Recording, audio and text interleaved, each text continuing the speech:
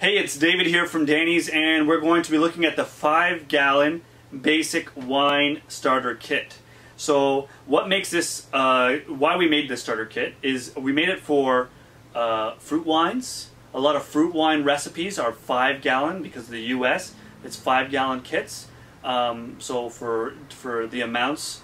And we also have fresh juice, which is a 21 liter or about 5-gallon fresh juice bucket. So this works really well, as well as like grapes or things like that. This 5-gallon kit works really well for those. And again, these 5-gallon kits can be used. This is a basic version, and then with this equipment you can always build up and add more and change it. And then we try to do that with this starter kit as well. So for this basic kit, we'll start off with having we have our primary fermenter, which is a 24 liter bucket with an airlock, a 3-piece airlock and a number 6 bung that fits inside the hole here. And this is 24 liters, so which would be considered almost like a 6-gallon bucket. Will then be used if you want for a 6-gallon batch, or if you're doing fruit wines, you want to have a little bit of extra space so that the fermentation, when it's so active, doesn't overflow, and that's the reason for that. Then we have here the 5-gallon plastic food grade carboy, and here we have a number 10 rubber bung with an airlock, a 3-piece airlock.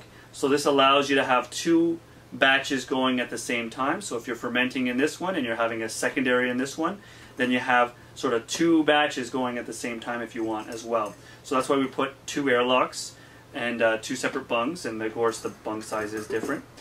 And then we have here our racking tube. So we have a simple J tube with a little nib on the bottom here, and this is a gravity fed J tube. So what that means is, in comparison to an auto siphon, you have a J tube, which means that you'd have to suck on it, and then gravity would bring it down. So you suck, and then gravity would help transfer the siphon. So this is a basic version versus the complete has the auto siphon. In here we also have our test tube with the graduated cylinder, which is always handy, and we have a colored thermometer, which allows us to show specific gravity for both wine, beer, and any other fermented, and potential alcohol. So when you start, it has a potential alcohol, and then when it finishes, it would be a specific gravity of 0, which means no more potential alcohol. And then we also have a bag of Aseptox, which is a no rinse cleaner. Instructions come with it, and it's basically you're going to add 50 grams into 1 gallon solution, and it's a no rinse cleaner. And then you can just, anything that the wine would touch or juice would touch, you would give it a quick clean for sanitizing. Here we have an L brush. We find cleaning is by far the most important thing throughout the process. So after you're done your fermentation or your secondary fermentation, you can then use this L brush and simply put in here, and it cleans the sides and it cleans the base. And this particular L brush does not scratch any plastics, so it's very soft but does the job, and it has a nice coating on it so it doesn't rust, and it's just really nice L brush. I'm going to put this to the side here.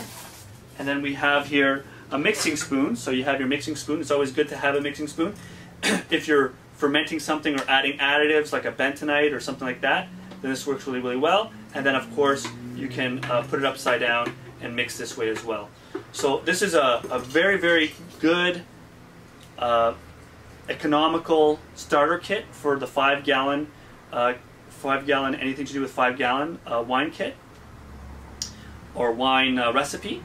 And it's made so that if in the future you do want to scale up, this will fit a 23 liter plastic. This is always usable, and this bucket will always be used, as well as the mixing. So it's everything you would need from beginning to end, without, the only thing it's missing if you're bottling your wine would be corks and a corker. So that's basically what you would need to get started in fermenting.